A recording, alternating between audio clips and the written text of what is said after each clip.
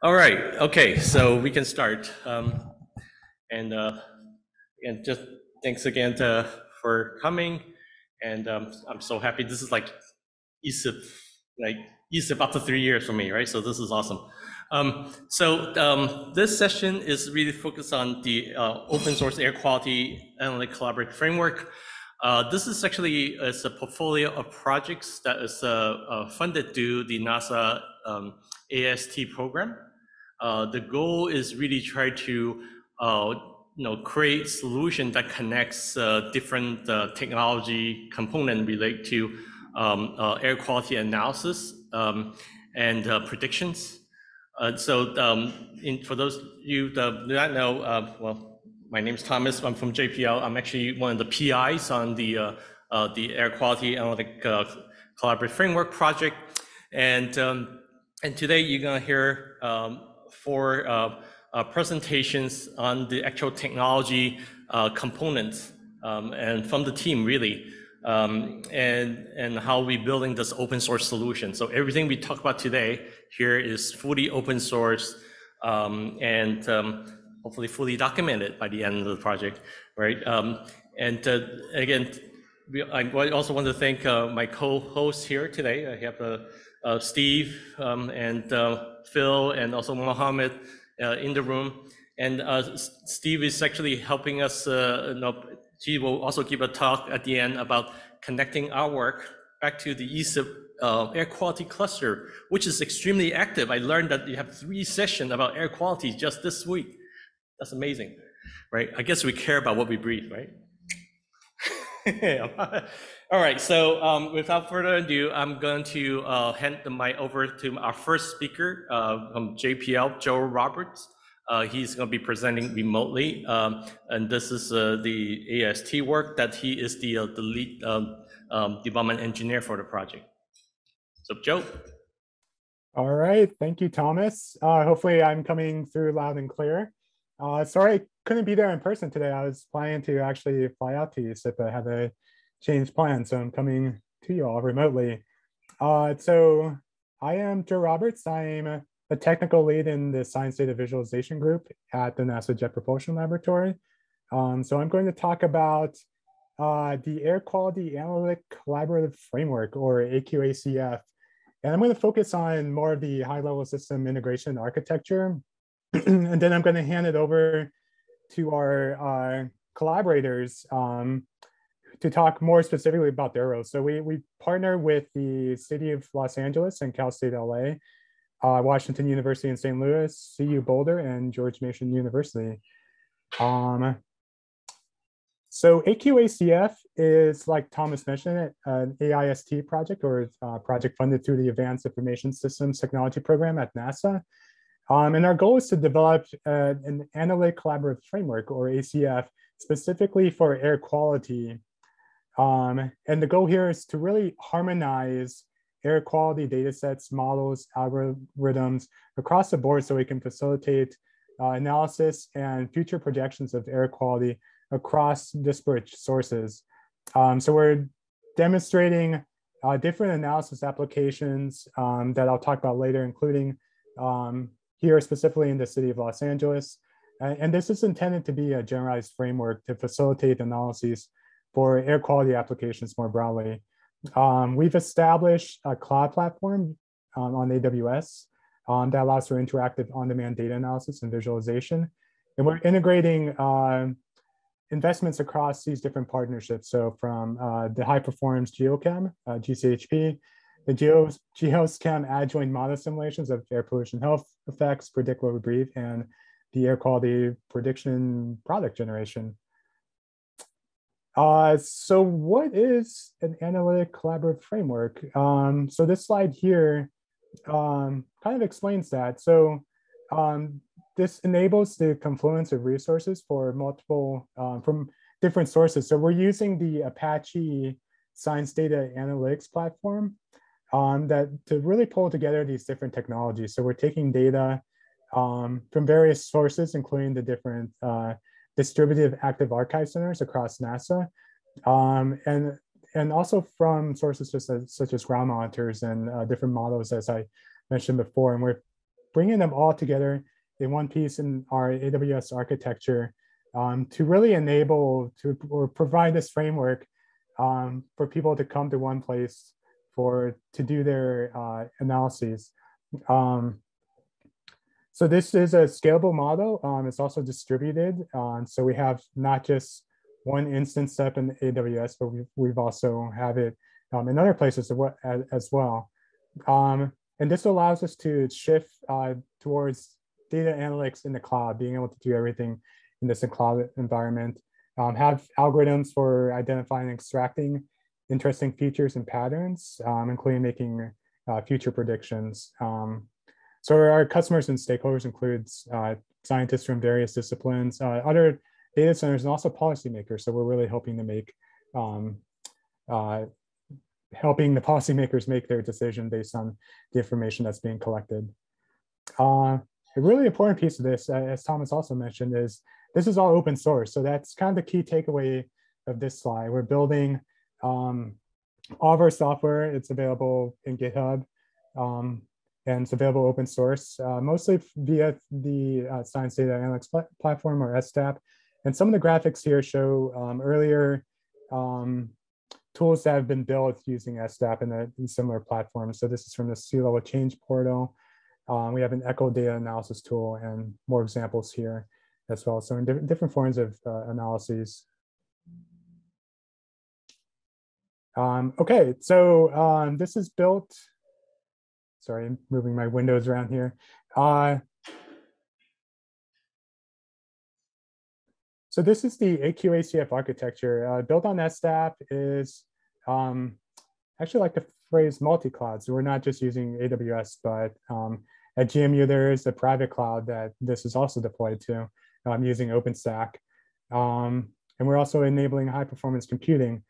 Our machine learning service, we're leveraging some of the offerings from AWS, including SageMaker, to make predictions on air quality, which Mohammed will talk about in the presentation after this. This is a portable vendor neutral service API for application integration. We're really trying to streamline data onboarding to make it easy to get data into the system. We also provide examples of how to do interactive on-demand analysis using Jupyter notebooks. In addition to SDAP, we're using the open source On-Earth software, which is used by NASA GIBS and Worldview to enable rapid visualization. So this is the rapid interactive web-based visualizations, but it's can also be used within a Jupyter notebook environment. We include a scenario-based numerical simulation and machine learning prediction. And this architecture is extensible to support science-driven actionable prediction, such as dynamic data acquisition or instrument retasking. So this is alluding to the other AIST areas, including new observing strategies and digital twins. It's some of the current data products that we've ingested. So this is still in progress. We're pulling more and more data into AQACF as we speak. But this includes things such as machine learning outputs, models from the adjoint sensitivities and emissions, as well as other models, including, oops, did not mean to advance the slide, including models of particular matter, PM 2.5, satellite observations from common instruments such as VIIRS, MERIT-2, TRPOMI, other model outputs from GCHP. And we've recently onboarded some in situ products. So we have pollution monitors, actually at JPL. We have one on top of one of our buildings, 01, and I think other buildings as well, actually. And other pollution monitoring stations across California and across the country as well. So here is an example of data harmonization within Jupyter Notebook. So on the left, this is showing that we can do area average time series. So we're looking at PM 2.5 over California between April 2017 and 2018. And we've run a few lines of code that hits our AQACS system, and we're able to do these analytics all within the cloud. Similarly, in the middle diagram here, we're displaying a time averaged map for the same time span. And then on the right is a quick visualization using WMS that pulls in the map at the top for the North America, and then here is more focused on California as well. A little bit more about the visualization platform. So this is looking at the California wildfires in 2018, which was a bad year in a list of many bad years recently. So we're pulling in, this is connecting to WMS, and we're pulling in the visualization, but it's really WMS is, or WMTS as well, which is the tile version. It really shines when we're using an interactive web mapping application. So here's a sample GIS web app that quickly can visualize data that we've ingested into the system. Numerical model integration. So this is showing that we've integrated model data from the high performance GeoSChem. So this is, so we're working on being able to submit jobs to GSCP, simulation jobs, get back results that will make its way into AQF and for future analysis. So we have, here we're looking at anomalies. So there's a time series here displaying that. We're also making animations. So this is an animated GIF showing PM 2.5 for multiple years. So this looks like a yearly product.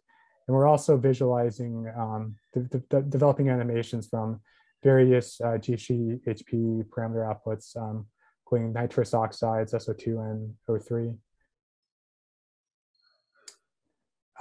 So handling level 2 products was a bit of a challenge. So we're working with the Tropomi products. There's some really valuable data here that we would like in the AQACF system. So we developed a pipeline to take the level 2 SWA files, remap them using HealPix at various spatial resolutions. So we're essentially generating a graded level 3 product that's finally ingested into AQACF. So this lets us work with the data, more harmoniously, treat it as a graded data product that we can do further analysis on. So this is the result of looking at Tropomi. So these are different parameters, including CO, methane, a few more, I think that's NO2, O3, and SO2. So this is looking at California, I believe, over 2020, and just showing a time series result for that region and time span. The other big challenge was handling in situ data. So I'm not going to go over this diagram in detail, but we were able to take in situ data from these ground station monitors, bring them in via JSON file into S3, basically drop them into an S3 bucket, which kicks off a process that ingests the data in as a Parquet format in S3. And from there, it moves into Spark, where we could do optimized data querying into the system. So that was a recent addition to AQACF. Okay, so the next few slides, I'm going to talk about some of the, basically introduce the work for the next few speakers. So first off, we're looking at the prediction outputs. So we've ingested these prediction outputs into AQACF, and we're able to do, take a look at the data and do some analysis and visualization. So here we're looking at the PM 2.5 prediction outputs. And on the right, it's a kind of a blurry visualization, but this is really the Los Angeles basin and how we think the air quality is going to look like basically for the next day. Although this example was from a couple months ago. Another use case that we're working with AQACF, so we have a variety of use cases that we're demonstrating the system for. One is the California EV mandate, the electronic vehicle mandate. So those of us who live in California know that by 2035, California is going to ban the sale of gasoline vehicles. So we're basically looking at how this is going to affect emissions by 2035. So there's different scenarios where the emissions have been reduced, and we're able to simulate that. And we're going to hear more about this later from one of the next speakers. So I'm going to kind of gloss over this. There is a Jupyter Notebook example that we've demonstrated here, where basically looking at different scenarios and modifying them in real time to see how they look like. So earlier in the talk, I mentioned we had multiple or distributed ACF. So we have a community of them. Here we're focusing on air quality, but we do have other scientific areas that these technologies have already been demonstrated for, including sea level, a few specific missions such as GRACE, ECHO, and so forth. I won't go through all of these. But in the left here, we have the AQACF that's running on AWS. That's really being managed by JPL. But at George Mason University, they have their own AQACF, so to speak, running on OpenStack. So we've married the two systems together so that they're really one distributed system that's, if you're accessing the data, it could be pulling from one or the other. Another use case example, this is from GMU, another one that's you're gonna hear about more later. Looking at the Ukraine conflict. So there's been some good research here.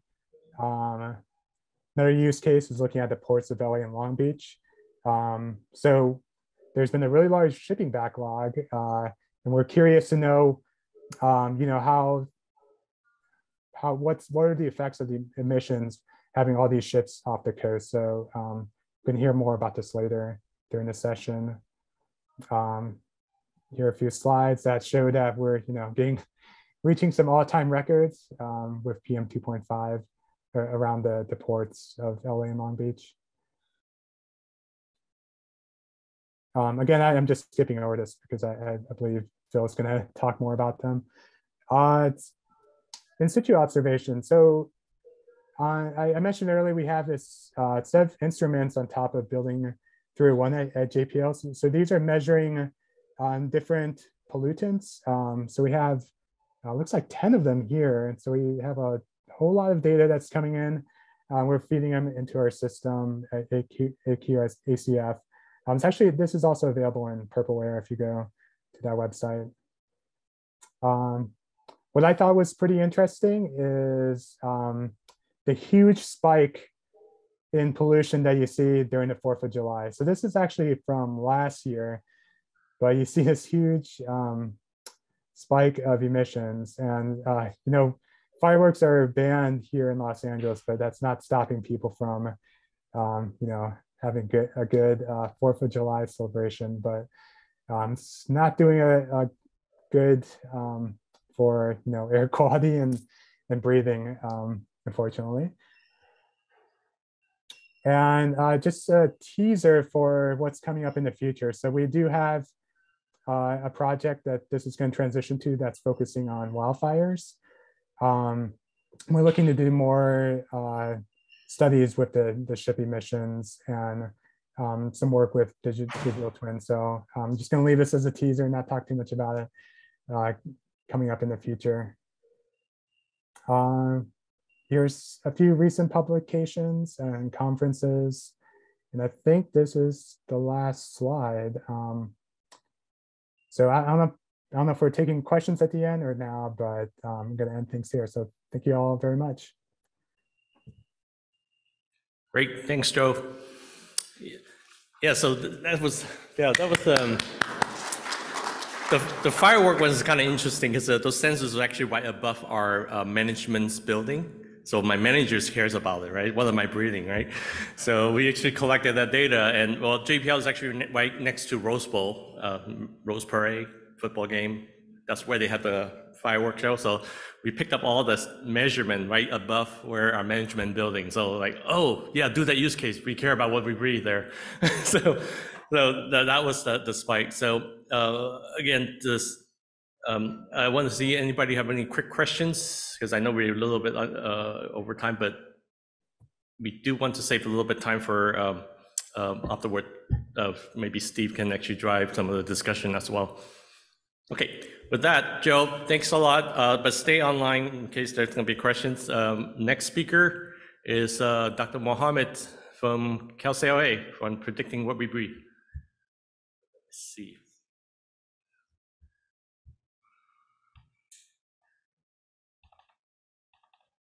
All right, I'm not a PC person. There you go.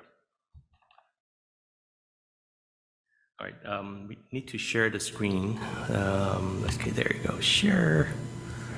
There you go. All right, I can do this, right? Yes. Okay, I pass. Perfect. All right. All right.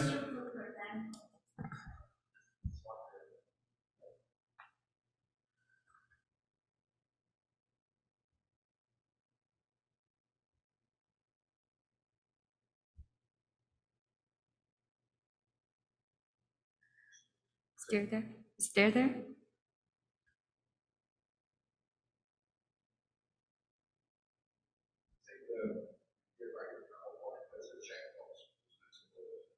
Here you go. Okay. All right. Good afternoon, everyone.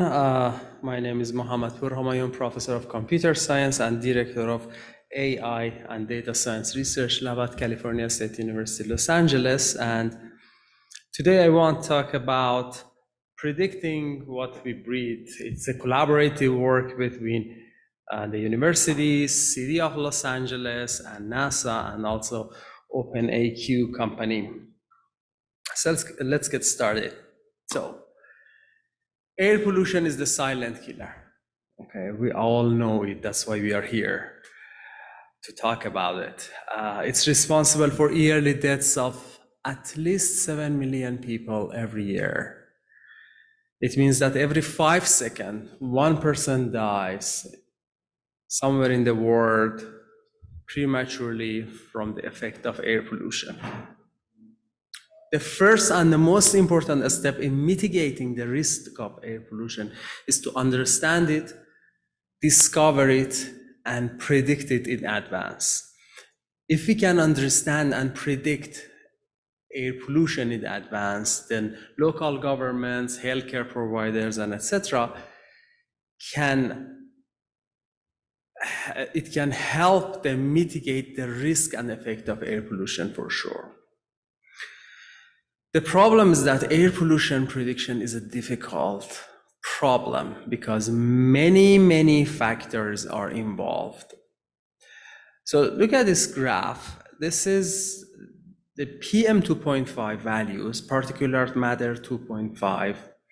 In 2020, the average value over LA County for 1 year. So as you see, the graph looks completely random. Okay, and when a graph, when data is random, it means it's unpredictable. But when we collect more data, it turns out that it's not completely random.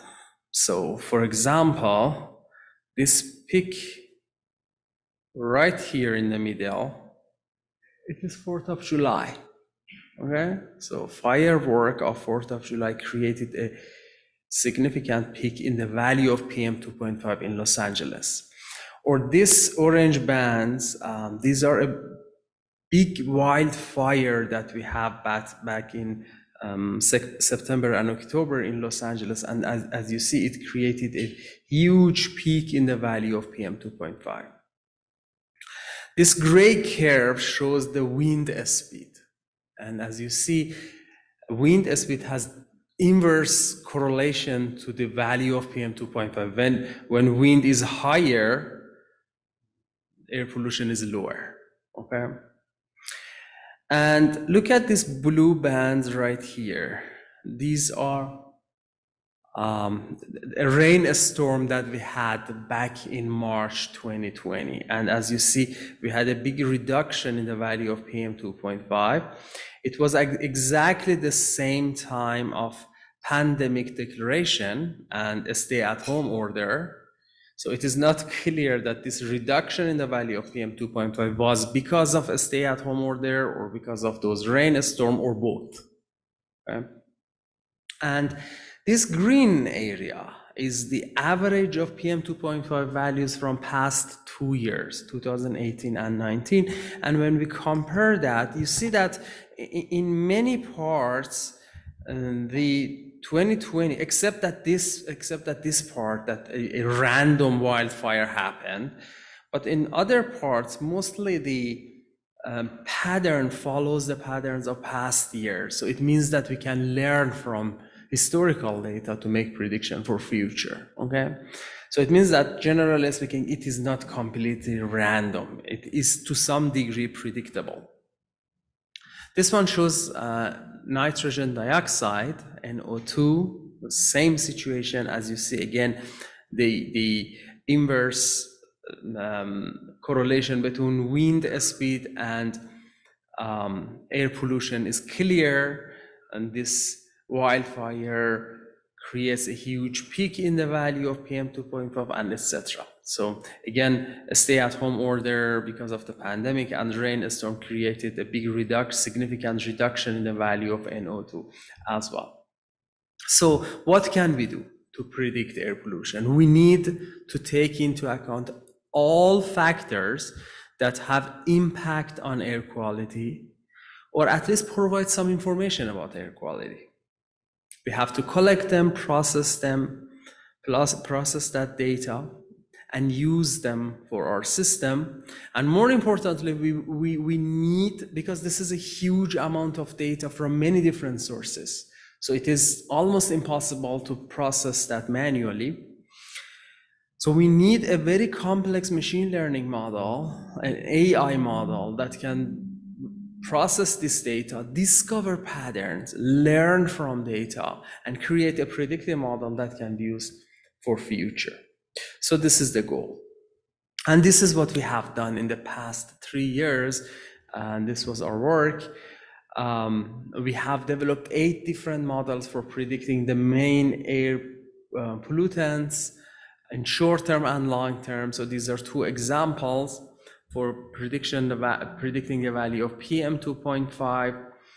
We compare that with reference grade sensors, reference grade level, ground level sensors, and to validate our results. The orange curve shows our prediction, and the blue one is the actual value. And as you see, it was a very good prediction. I'm going to show you some of the values and errors and accuracy later.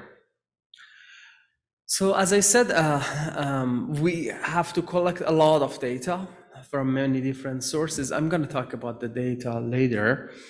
We have developed 8 different models. They are all based on advanced deep learning model, very deep learning model. So we have several levels of deep learning, machine learning models, unsupervised learning to reduce the dimensionality of the data, especially for some of the data sets. The dimensionality is very high, for example, meteorological data. We need to apply some unsupervised learning method to reduce the dimensionality of data as data compression and or feature selection. And then we combine all of those data as different channels of our deep learning model. These are the main data sets that we have used in our system, almost all of them on open source, open data. First of all, we have several data sets from NASA. We have NASA AOD, satellite observations for different values of air pollutants. We have TROPOMI data from NASA as ESA data set. We use several products of NASA that shows wildfires, such as MISR product, EcoStress, and some other data such as fire, power, radiation, and so on. These are the data sets that represent wildfire, because wildfire is a very big challenge in California, and this is one of the main sources of air pollution, especially in summertime. We use two different types of ground level sensors, in situ sensors, low-cost sensors that are usually community maintained sensors. For example, we use 48 purple air sensors that are community maintained sensors. We use 32 AQMD sensors. They are all low-cost sensors. We also use reference grade sensors that are very accurate sensors. They have a very good calibration and maintenance on timely basis. We not only use them for training, but also we use these accurate sensors for validation and evaluating the accuracy of our model for future prediction. And one of the most important part of our data is meteorological data, including wind speed, wind direction, humidity, temperature, pressure, and so on. So some of these data sets needs pre-processing, cleaning, outlier removal, and sometimes at the beginning we did a lot of feature extraction and feature selection to understand which one of those data sets are better for our application.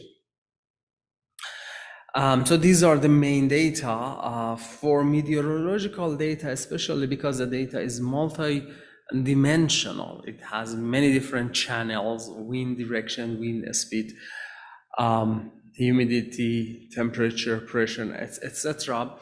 We applied a deep neural network model in an unsupervised fashion for dimensional reduction to pack it in a very meaningful data set that can be used in our machine learning model, and it will be a channel of our data. All of this data will be provided to our very deep neural network models with many, many hidden layers. It takes a long time for training the network, of course, but training is a one-step process. Prediction is very fast. And this is an example. This is how our model predicts air quality in real time. Okay, everything has implemented on AWS, SageMaker, everything in real time. So this is the real-time prediction of air quality in Los Angeles area for PM 2.5 in this example, but we do the same thing for ozone, NO2, and CO. The accuracy, as you see, the average accuracy for 24-hour prediction is about 95% accuracy, 94.56% accuracy. When we compare that for 13 reference grade sensors that are the most accurate ground level sensors to measure air quality. As you see in this example, the temporal resolution is on hourly basis, and spatial resolution is 1 square kilometer. So each one of those small tiles here represent 1 square kilometer in the LA County. So this is the most accurate with this resolution that have been developed so far, at least among the system that I'm aware of. And as I said, everything has been developed on SageMaker, on AWS, or real-time prediction. Let me show you some numbers about the accuracy of the system. So these are two different cases. As I said, we developed short-term prediction models and long-term prediction models. Short-term prediction model can predict on hourly basis for 24 hours in future. Long-term prediction can predict on daily basis for 10 days in future. So you can see the accuracy of our model on 7 different locations with reference grade sensors that are very accurate. As you see, 94%, 95% accuracy in predicting PM 2.5. These are the graphs. And when we go to long-term prediction for 48 hours in future, the average over all of the locations in LA County is 93%. 4 days in future, 90%, 6 days in future, 88%. And of course, it makes sense when we move forward to the future, the prediction accuracy will be lower and lower a little bit because the correlation from 10 days to now will be less than 48 hours to now. But there's still the prediction for 10 days in future based on only the data of today. Okay, so we don't have any data from now to 10 days, is about 80%. Same result for ozone, as you see. We validated that in 13 different locations. So Los Angeles has 13 different reference grade sensors, the most accurate types of ground level sensors to measure ozone, and we compare our prediction results with these. This is 48-hour prediction in future, and as you see, the results in different locations. Same thing for NO2, again, high accuracy. And this is a very interesting graph I wanted to show you.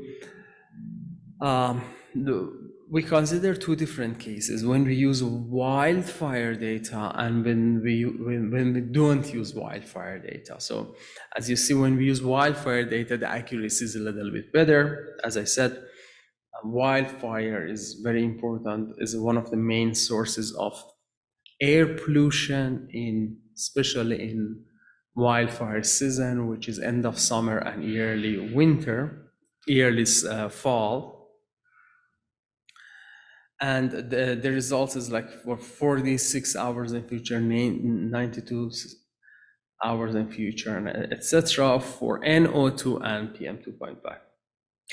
Okay, so these are the results on Los Angeles. We applied our model to 3 different cities other than LA in 3 different continents: Europe, Southern America, and Africa.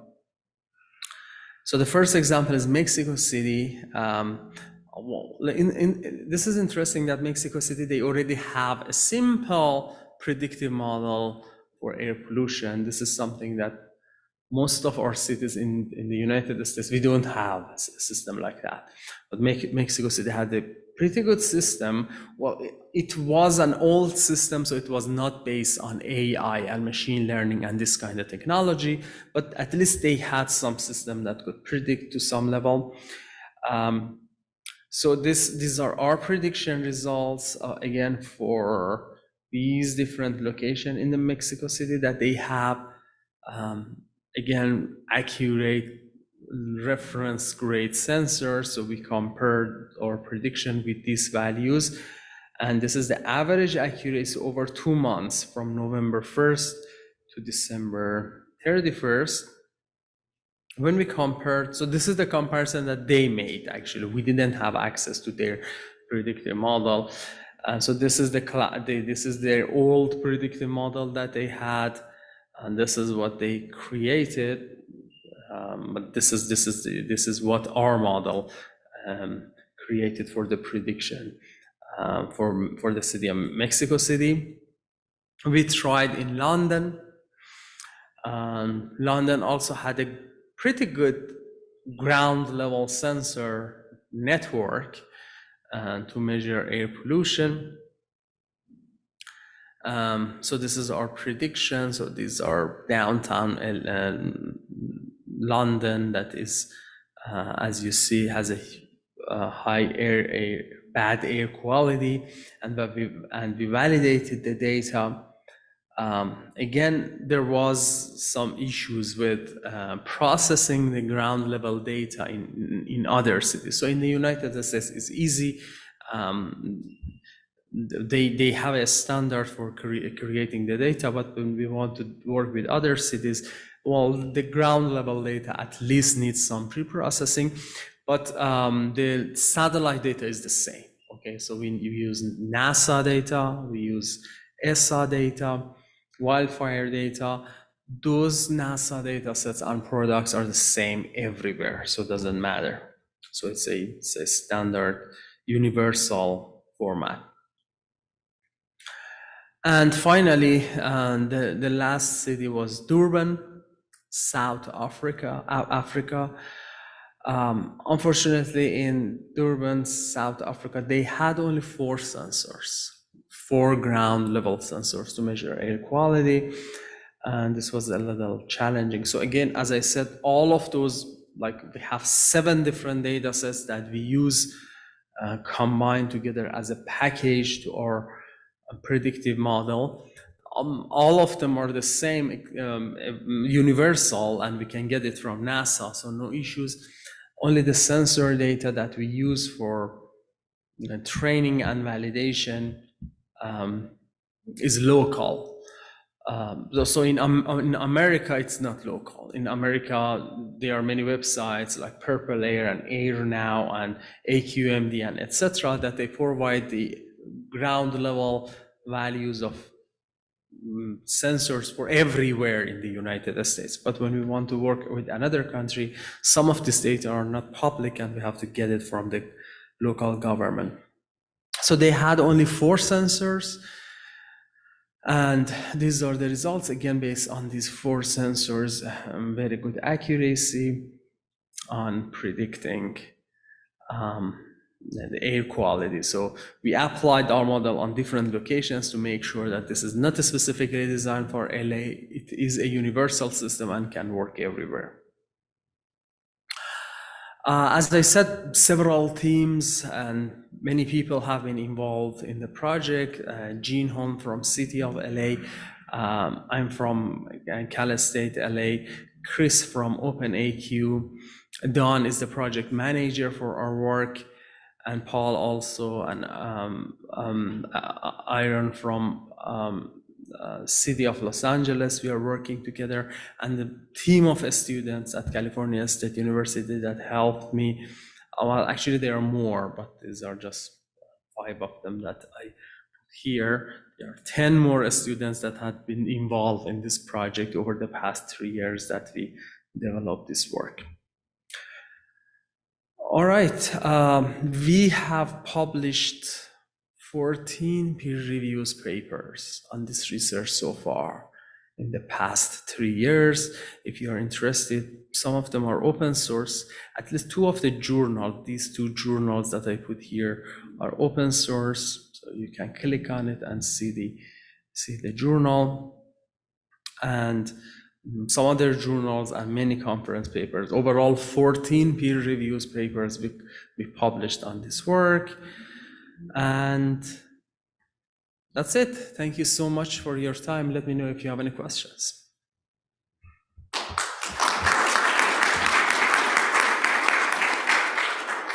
Any immediate question for Mohammed? Have to do the runner thing.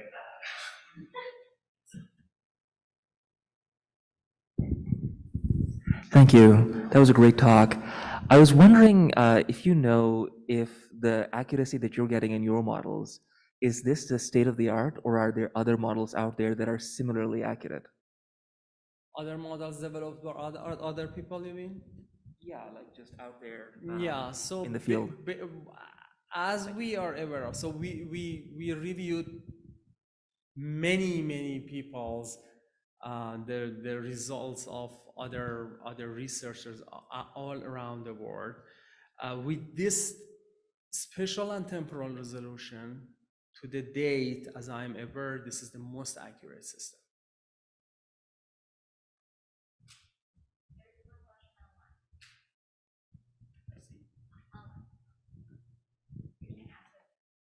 Can you repeat the question?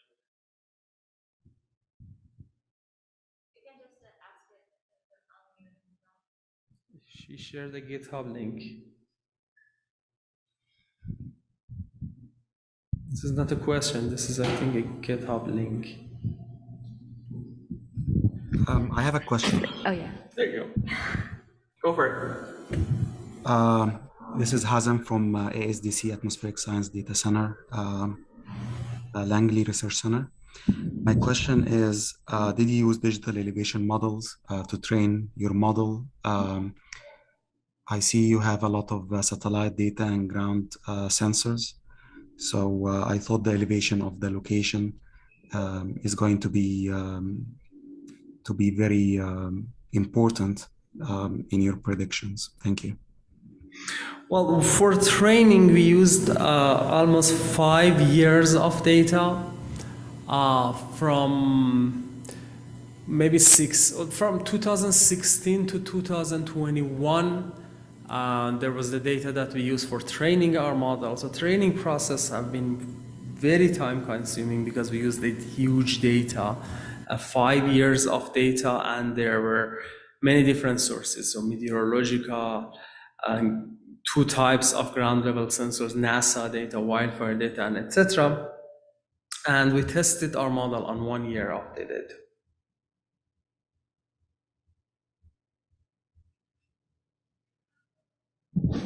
Okay, I think we have to move along. We're gonna have some time later for questions. We have 2 more presentations. Okay. For this. Thank you, Right. everyone. Okay, great. Thank you so much. Let me. All right. Okay. So just I know the work that Mohammed and his team is doing a fabulous job in doing the predictions. One of the things that we are working on, the AQACF effort, what Joe Roberts just presented, is create operational AI, right? How do you sustain this model? How do you automatically retrain and redeploy this model? So this is one of the effort that the team is building, is taking the model that he's got and how do we automate that whole process. So when we get new observation, that model, that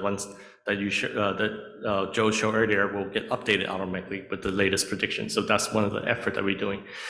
One of the bars, the requirements for AQ work that we got from my sponsor is to be able to support scenario-based analysis and scenario-based predictions. So this is our next speaker, Omar from Colorado University, who's going to give us a talk. Oops, what happened to this? On his work. Let's see, Omar, are you there? Okay. Yeah, hello everyone. Can you hear me? Yep. Hang on. All right. So yeah, hello everyone. My name is Omar and I'm a PhD candidate in Davin Hensey's group at the University of Colorado at Boulder. And today I'm really excited to share with you the early version of a tool we've developed as part of the NASA Air Quality Analytic Collaborative Framework that is capable of estimating the health impacts that are associated with air pollution exposure and projecting how potential changes in emissions from proposed scenarios could impact these health impacts in future years, specifically in Los Angeles, California. And I'll begin with a little bit of motivation and methodological background of our work, as well as an overview of the satellite-derived air quality products we use before discussing this electric vehicle mandate that Joe touched on earlier. And then lastly, I'll end with a brief demonstration of the tool. So regardless of your background, anyone who has experienced poor air quality is aware that it's detrimental to your health. One example from where I am currently in Colorado is if there's a large fire to the west of us here and you go outside to exercise, you may have difficulty exercising due to all the smoke exposure. What is oftentimes surprising though is the global scope of the impacts that are associated with air pollution exposure. The Global Burden of Disease Study, or GBD, in 2019 estimated that around 6.7 million premature deaths occurred due to exposure to air pollution, making it the leading environmental risk factor for premature death and outweighing other overall risk factors like high body mass index, malnutrition, and alcohol use. And about 4.5 million of these total deaths are estimated to be attributable to ambient pollution exposure, specifically, which is air pollution exposure outside as opposed to indoor air pollution. And then there are a number of pollutants that are associated with poor health. Exposure to fine particulate matter, or PM2.5, has been associated with an increased risk of early death from a number of health outcomes, including ischemic heart disease, stroke, and lung cancer, to name a few. Exposure to ozone has been associated with an increased risk of premature death from chronic obstructive pulmonary disorder, or COPD. And then exposure to nitrogen dioxide has been associated with an increased incidence of new cases of asthma in children. So when health impact assessments are performed, they naturally motivate policy action as cities and larger areas are interested in this large health burden. So I have an example on this slide, the cross-state air pollution rule in the US, which aims to reduce the transport of emissions across state lines that originate from power plants. And policies and plans are also developed at the urban scale to address city level pollution. But regardless of the scale, for policies to be successful at reducing pollution and its associated health impacts, they must be informed of their effectiveness. And the project I'll share with you today is an example of this. We develop an interactive means of quantifying the health impacts that are associated with different emission scenarios from different areas of implementation, as well as different emission sectors. So in this work, we've developed a methodology that I've simplified into 6 steps on this slide to demonstrate how we can use adjuvant sensitivities to characterize the source of pollution, as well as to assess impacts of changes in emissions associated with emission scenarios. So we begin by running a standard air quality model simulation and consider a single model output. So these are concentrations of a pollutant like PM2.5. We can then combine that model output with population data in a mask file to characterize pollutant exposures. So this is how a specific population, like population of Los Angeles, is exposed to a pollutant like PM2.5. Additionally, in step 3, we apply satellite-derived scaling factors to complete the definition of what we call the cost function. This cost function is the pollutant exposure, so how population in Los Angeles is exposed to PM2.5. And we use this cost function in the adjuvant component of our model, and the adjuvant will perform a reverse integration of that standard air quality model and calculate how sensitive that cost function is to emissions of different precursor species. So these adjuvant sensitivities, which is what the adjuvant model outputs, are essentially characterization of how much certain pollution concentration in Los Angeles would change with respect to some change in emissions. And these are really useful because we can combine these adjuvant sensitivities with emission scenarios to determine how the cost functions or the pollution exposures in Los Angeles will change, which is step 5.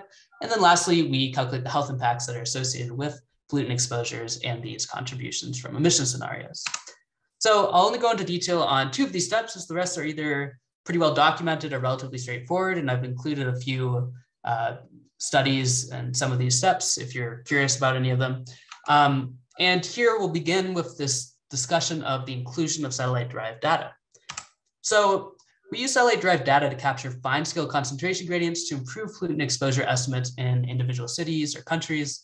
And the air quality that we use to simulate pollutant information, which is geoschem, is relatively coarse. So ridge cells range from about 25 kilometers squared to 250, depending on your domain and your simulation.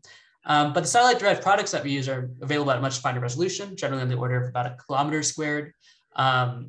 So in our work, as I mentioned earlier, we're not only curious about pollution levels or concentrations, but also how populations are exposed to that pollution. So having these fine resolution products available allows us to more appropriately characterize how different populations are exposed to pollution. So on this slide, I have examples of 2 satellite-derived products. On the top here are surface level PM2.5 concentrations. And this is from a study by Van Donkler et al. In 2021. And this is based off Modus AOD as well as other AOD products. And then here at the bottom is surface level NO2 concentrations from a study by Cooper et al. In 2022. And these are based off Tropomi data. And we don't consider any satellite-derived surface level ozone products as they haven't really been developed. But due to the longer atmospheric lifetime of ozone concentrations, they tend to have weaker spatial gradients anyway. So you'd expect to see more higher spikes related to PM2.5 and NO2 than you would for ozone. So next, I'll discuss how we calculate the contribution that an emission scenario can have on pollution in a city like Los Angeles. So the adjuvant model outputs the sensitivities, which are the lambda term here. And these can be combined with emissions data from a scenario, and by summing over all other dimensions, we can estimate how much that emission scenario contributed to the cost function J.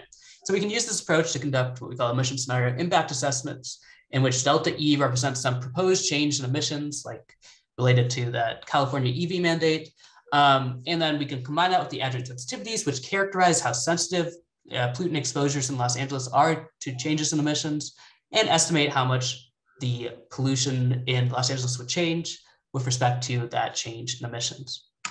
So our tool was developed specifically to assess how changes in emissions could impact pollution-related health impacts in the city of Los Angeles. So on this slide, we include the pollution products for PM2.5, ozone, and NO2, along with some population data for the city of Los Angeles. The PM2.5 and NO2 I mentioned already, where those come from. The ozone is from a simulation of geoschem. So these are surface level ozone concentrations from geoschem. And then the population data comes from the gridded population of the world data set version 4. So I'll just go over this briefly because Joe kind of already touched on this, but while we developed this tool to be kind of flexible, we are kind of modeling a single scenario to begin with, which is this California electric vehicle mandate for 2035, in which 35% of new vehicles sold in California are expected to be electric by 2026, which will increase to 68% in 2030, and then hopefully 100% in 2035. And then you can see the estimates of the improvement in both greenhouse gases and NOx emissions in form of reductions from this action. So with that, I will switch over to our tool here. Can you all see the tool? Let me know if not, but I'll kind of briefly walk through this, the format of this, and then kind of model a scenario.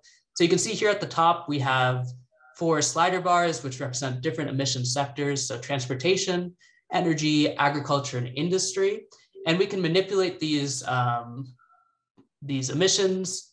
So essentially we can model emission increases by 30% or a decrease by whatever percent. We can do this for all 4 sectors here.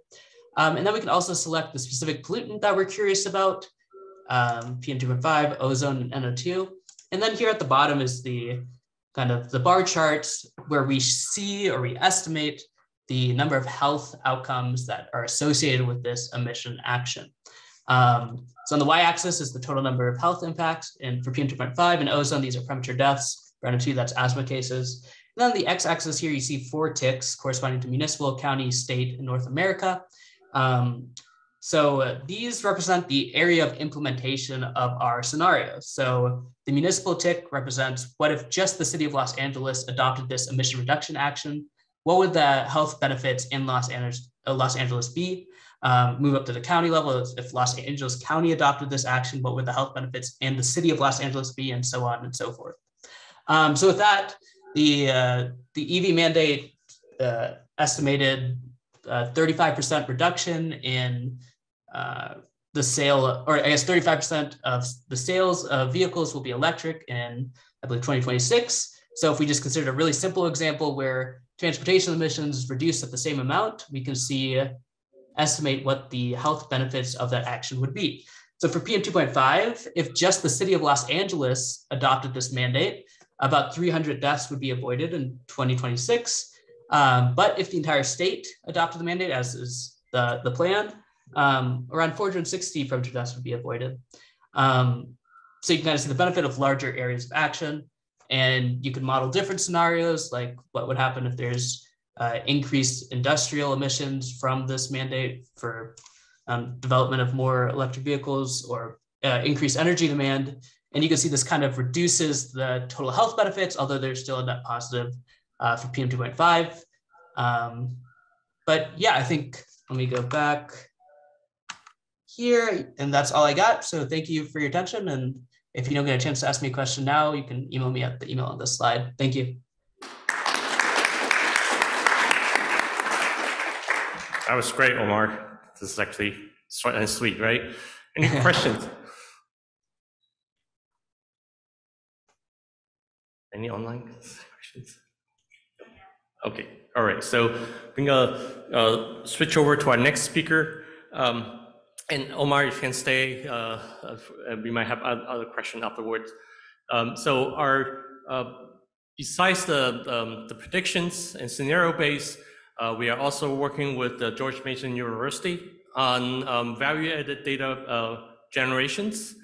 And Dr. Phil Yang is going to present his work.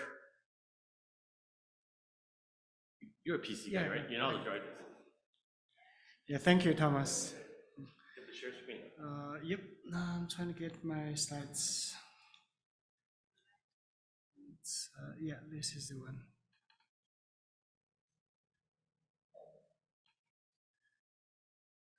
Is it shared? No, maybe I'm sure it's right. Okay. Yeah. Do this first, and that's it. You need to go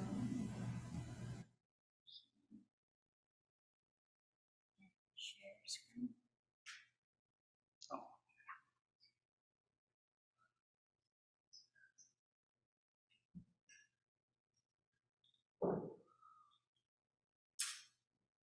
And then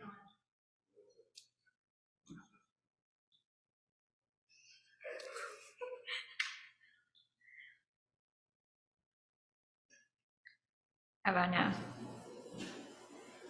Good?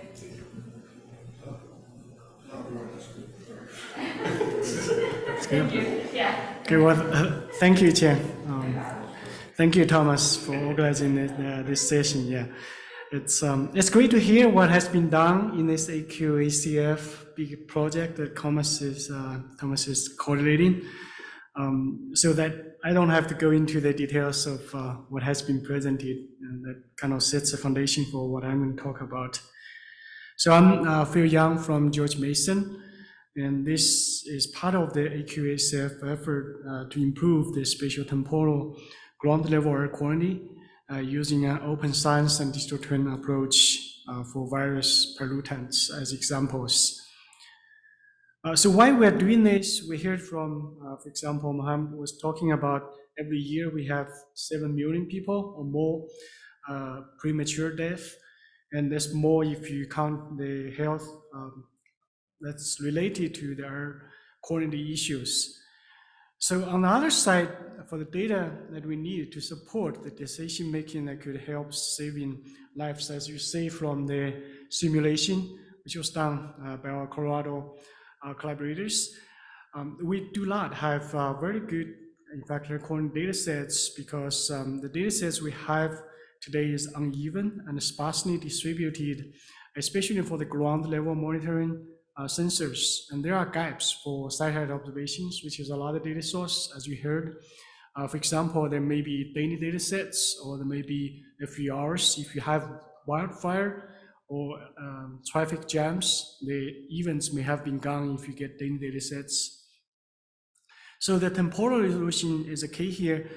This study for our part, the object-based learning to fuse a variety of Earth observation data sets, including the satellite observation and meteorologic factors and ground observation, and also some socioeconomic data sets. This is a part we're still working on to collect data sets, for example, the power factories and the transportation, like Tom's was mentioning about 2035, and Jill mentioned that how that act in California will impact the air pollution in the next 10 years. So we are collecting some kind of source for the air pollution data sets, and to develop a high accuracy and full coverage PM2.5 data sets based on the models. In this case, in addition to what Mohammed has been doing on the machine learning or deep learning models, we're also tapping into the geophysical model side. In this case, we're using the WAF-KIM model to have the source as input, try to improve from the geophysical prediction side. So eventually we are integrating advanced cyber infrastructure, which serves as the infrastructure to enable the higher level integration and data production, as Thomas mentioned.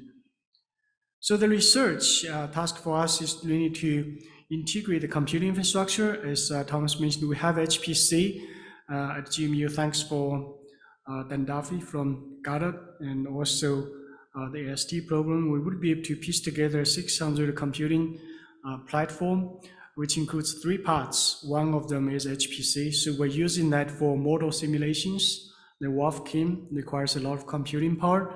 And we also have the cloud computing side, which is used to support the collaboration or the bridging between GMU and JPL as that instance within the AWS cloud. And also use the big data analytics and digital twin, as you can see from 2 use cases. We're gonna talk about how we use the analytics, which is in open source domain, try to detect how different events impact the air quality change. So there's a lot of things on the model side. I'm not going to go into details of this, which includes both the deep learning model and also the geophysical modeling side. The geophysical side includes two parts, the WRF-Kim simulation and also the voxel-based. It's kind of the agent-based modeling. So once we have, for example, the cars, the factory, and the oil draining, we can put them as agent or what we call digital twins. Eventually could be get into that. For every source of pollution, we can input into the geophysical model. So based on that, we can predict and have a better air quality data sets. And based on that, we can do some analysis to analyze the air quality impact by different events. For example, in this case, we're looking at LA ship backlog and also the Ukraine conflict, how that impacts the air quality. So the cyber infrastructure side, as I said, we have the 600 computing nodes, 3 computing cluster, with one of them as a HPC, which hosts the models, the geophysical model. And also we have a cloud, a private cloud, OpenStack. We're discussing why we need a private cloud. We already have AWS. We tried to run this in the AWS, and our students are very keen on experimenting different ensembles when they run that. For example, they could spin 5 GPU loads cluster for like 1 week. And if you go back after 1 week to check the bill, it's like $5,000. And if we keep doing that for our students' experiment, that's not sustainable. So that's why we put together a private cloud using OpenStack. And also we have a CDH to do the big data analytics. But we do have connection to the AWS to use the resource when we need, for example, 99.99% availability or reliability, then we do need to look up to that because the university data center, it's not so reliable in comparison to the AWS commercial. So there's some kind of trade-off between the two clouds we're leveraging for this research. And this kind of setup, in fact, perfectly match into Thomas and I envisioned for the GMU piece and working together in collaboration with JPL. Is on the GMU side, we're putting together those different types of data sets and feed them into the regression model, the machine learning model, and then the geophysical, the WRF-Kim model, and produce those results and through a test and validation, then publish those data sets in the S-Type service, which is the software, in fact, integrated and opened by Tom's team, and we would be able to leverage that without changing the code itself. So that's the beauty of open source, and we can just reuse that. And the 2 instances, one at GMU, one at JPL, the AWS instance, would be able to talk to each other seamlessly, as Joe showed at the beginning.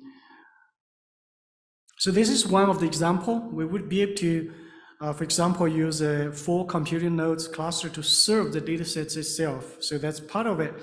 And then able to call this from the AWS instance to analyze the LA ship backlog problem. And another part is to analyze the air quality impact by the Ukraine war in the past few months. And these are the 4 parts we have been working on, so I'm going to skip that and jump right into the use case.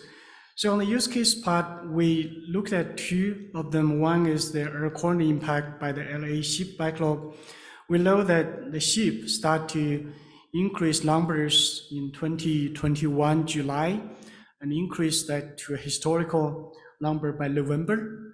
And when it gets to November time, we see that's a big problem over there. So some ships were pushing out to the ocean side. It's somewhere here. So there's a time change. That's what you say here, increasing ship numbers and then decreasing in November time. And we see statistically the NO2 anomalies was kind of increasing and then decreasing in the December, January timeframe.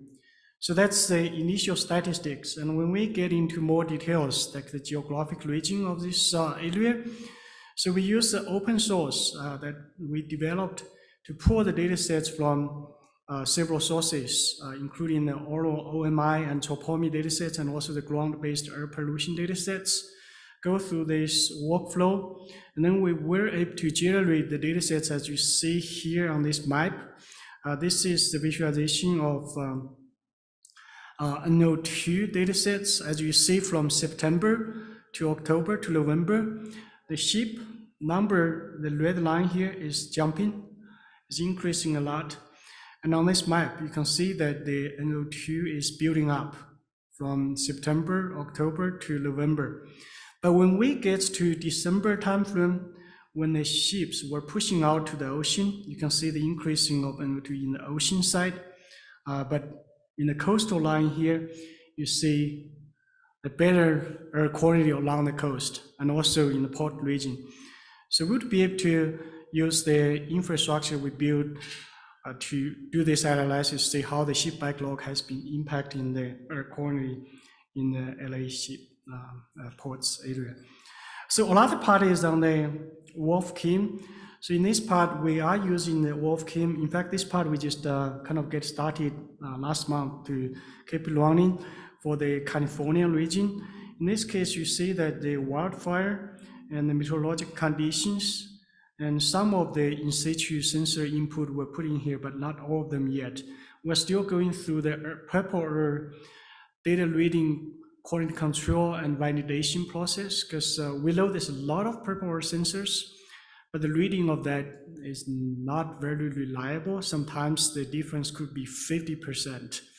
So we're going through that process, try to have a good target data sets so that could become part of the input to the geophysical models.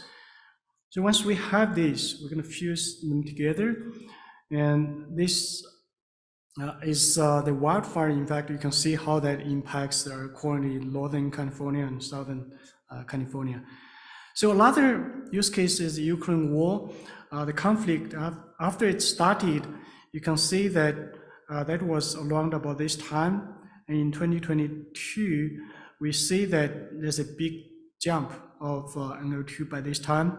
But after that, it has an increase.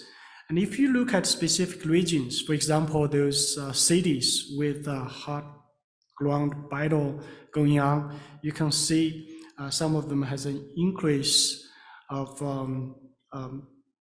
NO2, but other places has a big decrease. So another part we looked at is the nighttime light. In fact, this is obvious that we look at these different cities from Mariupol, Kyiv, Kherson, and others. You can see that the nighttime light before the war started and after the war started, we looked at, in this case, 2 weeks of data sets. We see that a big drop in nighttime light. Some of them goes up to 40%.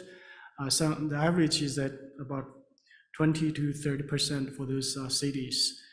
So also, thanks to the infrastructure we will be able to build, and we can show this once the war starts. And after about 2 weeks, we will be able to produce this. And the source code, in fact, for all those I just talked about is on GitHub. I have the link here. I don't know, Thomas, maybe we can share the slides after the session. So there's a lot of also looking at the NO2 specifically in Ukraine. I don't have the map showing here, but tomorrow Anusha, who's also here, is going to do a demonstration in tomorrow's poster session. So please stop by and check how we would be able to pull together this using the AQACF infrastructure. Yeah, that's in summary, we would be able to use advanced information technologies to build the cyber infrastructure that supports the quality data processing. And we build a SDAP instance so that could talk with the JPL AWS SDAP instance, seamlessly pull data sets from the GMU instance, almost with a very similar performance in terms of time. And we would be able to integrate the Earth observation and in situ sensor data sets. There's more to be done, but some initial results has been produced. And continuous data sets, in fact, for PM2.5, we retrieved, it's different from Mohammed has been working on, retrieved from GOES-R data sets continuously. We get about 83% accuracy. And also we're setting up the WRF-KIM model to have both the simulation in situ observation and also satellite observation. So we could eventually have three-way to have hopefully better, higher accuracy air pollution data sets. Yeah, these are some future research. We are going to conduct a formal model test. In fact, this is a part we need to collaborate with Mohammed, is about to take a look at different deep learning models, see how they perform the best for example, for air quality, and for NO2, for PM2.5, probably different models will perform different, and also test the performance about how to optimize each of those models for PM2.5, for ozone, for NO2, for SO2.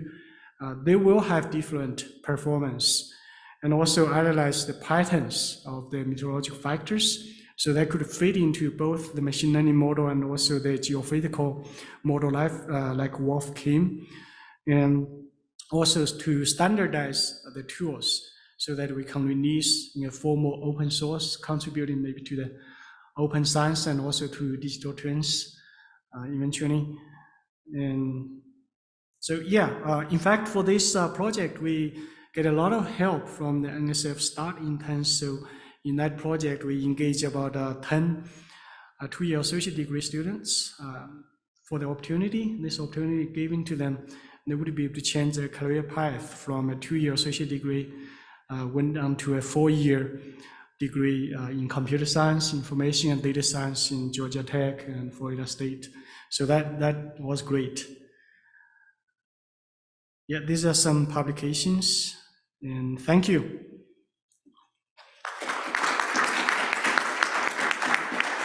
Let's see that. Any question for Phil? All right. Okay. So if you want to learn more about the whole open source effort to do this work, I encourage you to look into also the upcoming ApacheCon. Look for the talk by Stephanie Perez. Our paper got accepted. We will be presenting at ApacheCon in October, New Orleans, about all the work that we've been working through this team, how they get into the Apache Software Foundation. And again, we are building this toward Earth Digital Twin capability. I think we got a lot of the input earlier by the team in the previous session about how to compare models, how to select the right data, how to be smarter about what we include into the digital twin for things like air quality analysis. So that is something that I'll be happy to talk with Phil and Mohammed about. And again, he mentioned about internship. Definitely, if you are a student, you want to do internship, definitely come to talk with us. JPL is always hiring. I'm a supervisor there. Okay. So I want to really connect this session with the active community of air quality effort at ESIP Federation.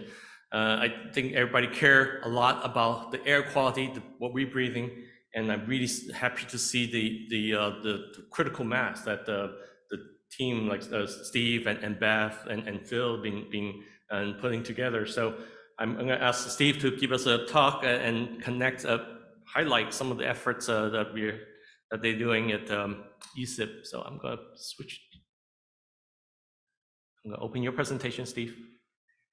Yeah. Which one's this? It's right up top there. Okay, the first one. Yeah, that's it. Okay. Here we go. I think it's already shared, right? The screen. Let's find out. How we yeah. Of course, it's Microsoft, right? Driving a track. So it's actually working. All right, well, good afternoon or good morning or whatever it is, if anyone's in a different time zone. And yes, I'm Steve Young. I'm a retired Environmental Protection Agency employee. So I worked on environmental stuff there at EPA for literally decades.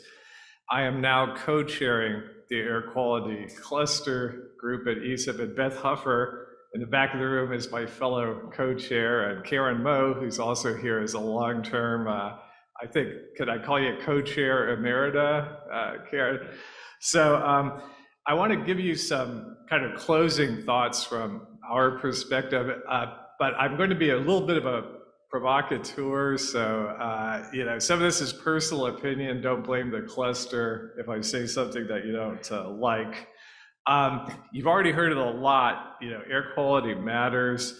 Depending on which source you look at, anywhere from 4 million, 7 million. I believe that WHO just issued a report, and they're saying 10 million excess deaths globally per year from air quality.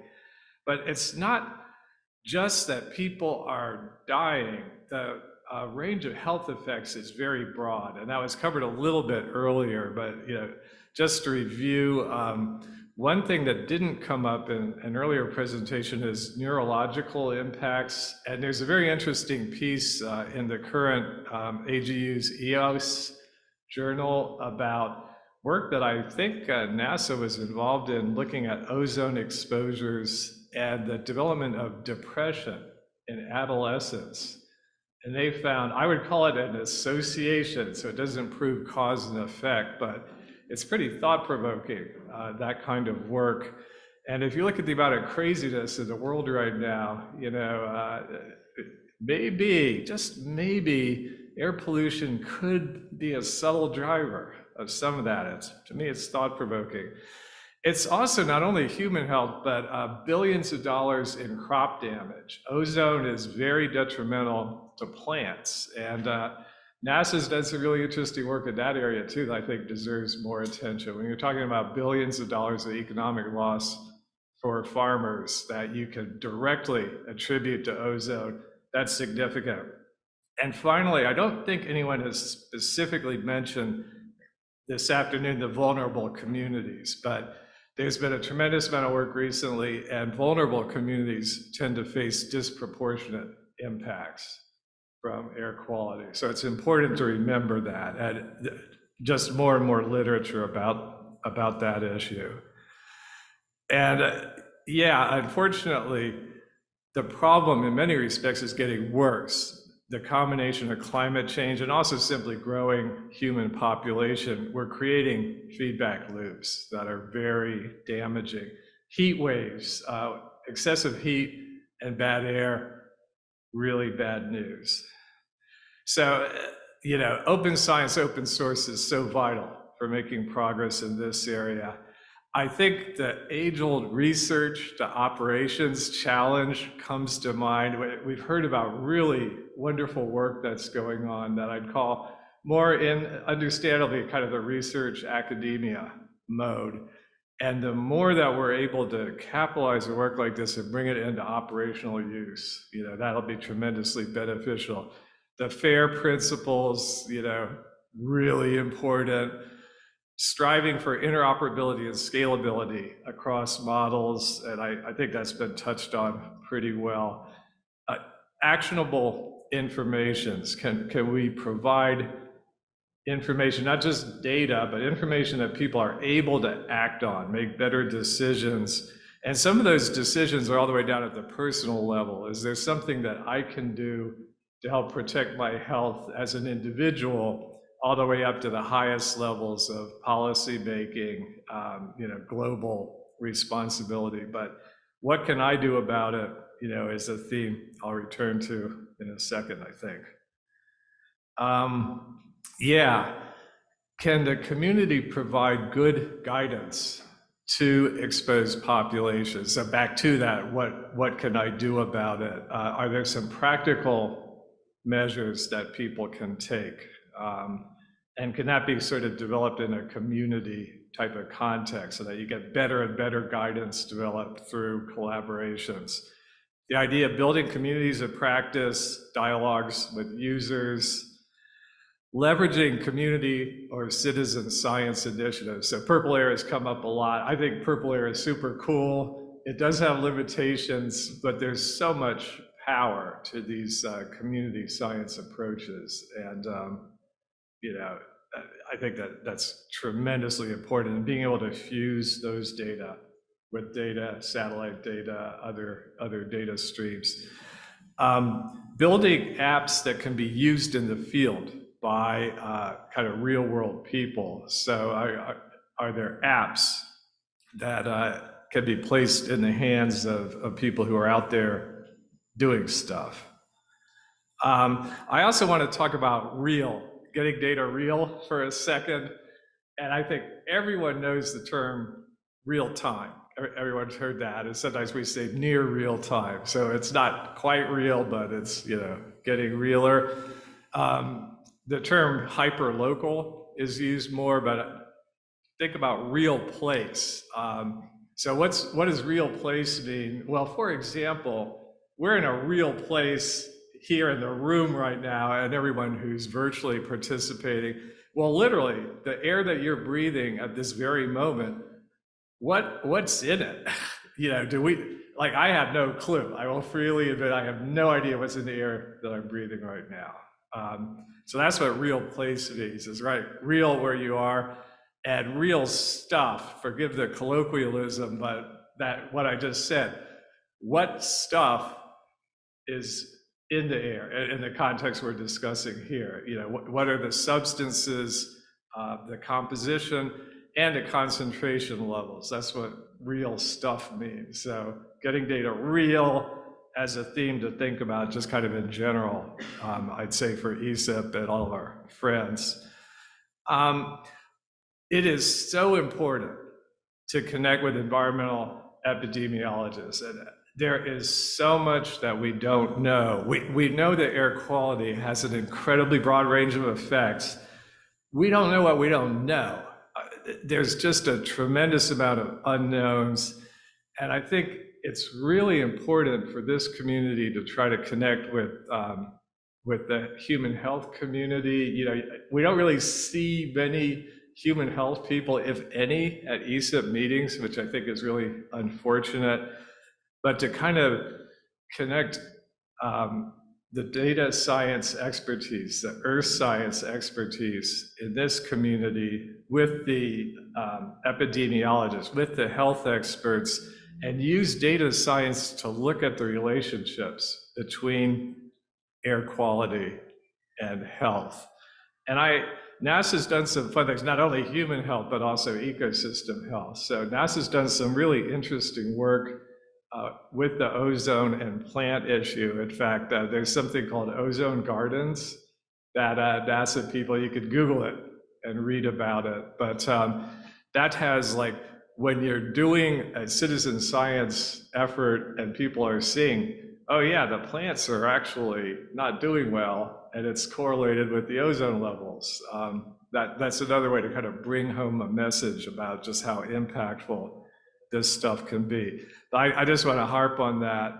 I do think we're seeing some of the effects are obvious. There's a lot of subtle impacts from poor air quality, and that's just super, super important. It's not just air, but air is an important domain for this kind of environmental epidemiology. And with that, thanks for listening, and I'll close.